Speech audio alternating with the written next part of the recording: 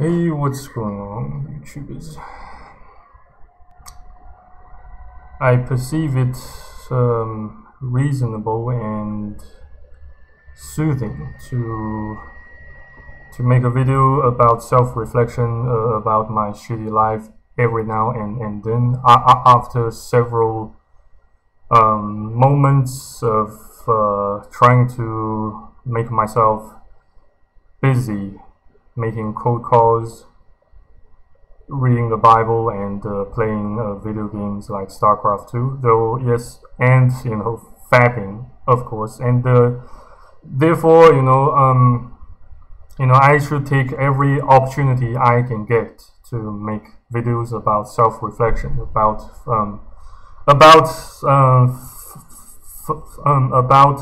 philosophy of life, about literally pretty much everything I have encountered in my shitty life. Well, since yes, time flies quite fast, and also you can find the similar saying from well in many of Coach Red Pill's videos. Though non-existent or they pretty many of them have gone MIA or 404, resources or contents not found. Such video is not available anymore. But as he said, yes, you can find a highly similar saying in his videos. Life is long, but the decades are short. Yeah, so well before we know it, we have reached an age and a point of no return, pretty much on a daily and hourly basis. Yeah, so that's life, and that's that's pretty much what life is all about. Yeah, it's about making changes, adapting, trying to adapt to changes, trying to come to terms with the past, with the past traumas and failures and rejections. Yeah, so as a fairly experienced salesman, who tends to make cold calls every now and then on a fairly regular basis. Yes, I do take many rejections. Though I still found myself, quite vulnerable to rejections, despite the ample amount of experience I've had with handling rejections. Not just from clients, but also rejections. From within myself, since I have OCD, I have fallen a pathetic victim to OCD and and other intrusive thoughts, and also stuttering. I have come to realization that stuttering pretty much occurred. It pretty much occurs as some sort of form of OCD. It's when you realize that the traumas, the adverse experience you suffered in the past can also take its toll in the present, and even affect our future. You will begin to realize that stuttering kind of, occurs as a form of self-rejection. It's pretty much like, you keep telling yourself that you will stutter, in the next line of conversation you are about to spit out from your mouth, from your mind, from your soul. So, though I'm not a psychiatrist or a psychologist per se, I have, I do have some experience, interacting with psychiatrists. While the first time that I sought adequate medical attention to treat my symptoms of suicidal thoughts and intrusive thoughts, and of course, OCD's thoughts, is when, while I was, when I was still in Sydney or Australia as a student at the University of Sydney, so I got my sorry ass hospitalized for around a week or two. I don't remember the exact length of duration. So while I beg your pardon for my poor memory, I have grown in a bit age. So so I have so my and plus my ongoing mental condition, which kind of resulted in degenerated and diminished cognitive abilities. But yes, I still kind of get tend to get affected, tend to get manipulated and indoctrinated by the world into believing that staying productive, trying or at least the attempts to make myself remain productive is a way is a worth is the right way to spend my life, to spend my time. Though I have also realized that it's not necessarily so, since sometimes, or I should say more often than not, the harder you try to accomplish certain goals, the further you push yourself away from the goal, from the very goal that you are trying to attain, that you are trying to achieve. And that's what's and that's precisely what's happening to me right now. I've tried my in the past several weeks and all the way to several months, even a couple of years. I've been trying so hard to make myself fairly self-sustaining, fairly financially independent, though it's just not working so well as I've hoped. Though it's slightly better, I'd say it went slightly better than I feared, though it went much worse than I hoped. So it's not it's so it's just not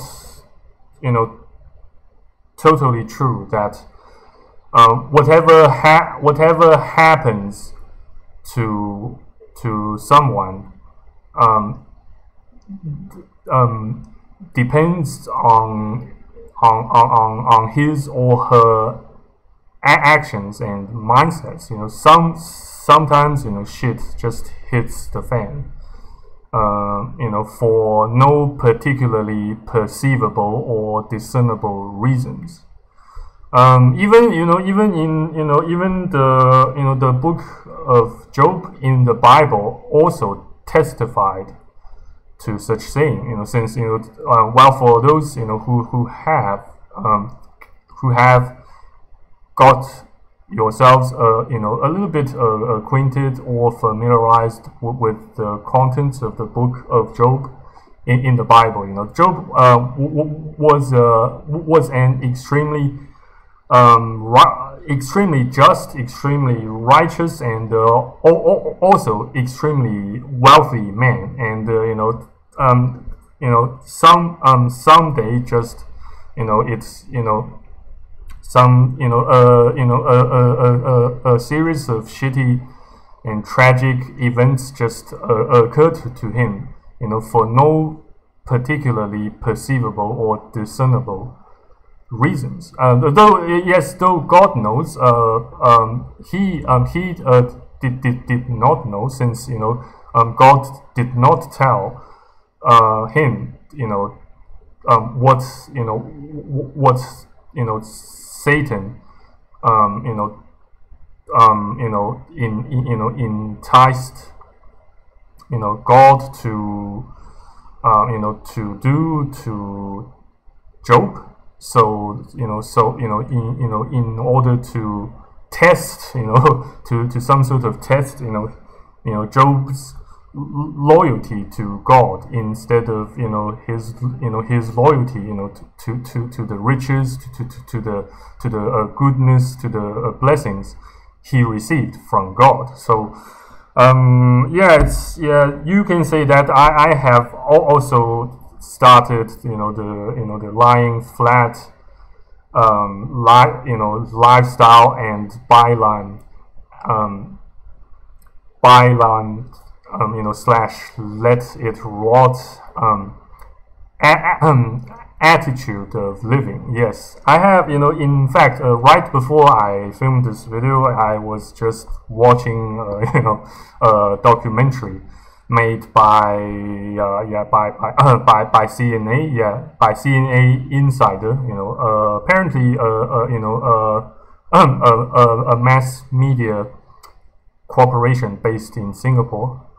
Yes, well, I also have a bit of a history with Singapore, so, but that qualifies for another whole new video. I just don't want to make I just don't want to make this filming session drag for that long. So I beg your pardon if I reckon I'll have to spare you the details of the history I have had with Singapore in this filming session. But so I just now charged my cell phone, which I mainly use to make cold calls to Australia and to Great Britain. So while I wait, I have been thinking if I should play more StarCraft 2 games and just try to enjoy my life. Just try to while I try to enjoy my life, I also try to mitigate the pains and the afflictions associated with life. I suppose you guys will very much likely do the same. And my judgment will hold even truer if you happen to share my gender. So yeah, but it's well, please do feel free to correct me if I've said if I have misjudged, or if I made a statement or claim that contradicts truths. So yeah, but other than that, you know, well, my grandma still looks quite depressed, and you know, apparently, you know, she's not in the mood of you know, of engaging in, you know, in small talks with me anytime soon. So I would just, you know, I'll just try to keep silent most of the time, you know, while both you know, she and I remain awake, you know. Yeah, I really have to start doing something about my earwax, since, you know, I have pretty much lost you know, the ability you know, of hearing, you know, you know, conversations clearly with my right ear. So yes, it's, you know, I will have to search on Taobao for some, you know, for some ear picks, or for some other tools or instruments to, you know, to get rid of this shitty freaking annoying, freaking irritating earwax. So, but in any regards, thank you very much for watching. Well, you know, a bit of good news about my channel is that, you know, somehow, you know, my channel has you know, has gone back to 399 subscribers today.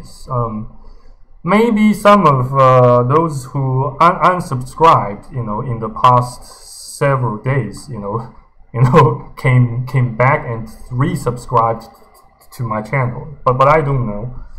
Only God the Almighty knows exactly what happened, you know, to my channel. But in any regards, thank you very much for watching and listening to my ranting and venting, and I hope you have a great day. I will try to make more cold calls tonight. Yeah, so see how that goes, and you know, try to acquire more clients for my company, so that you know, so that it can continue to exist, so that it can continue to function and operate normally in Australia. So cheers, stay safe, God bless, take care, au revoir, amen.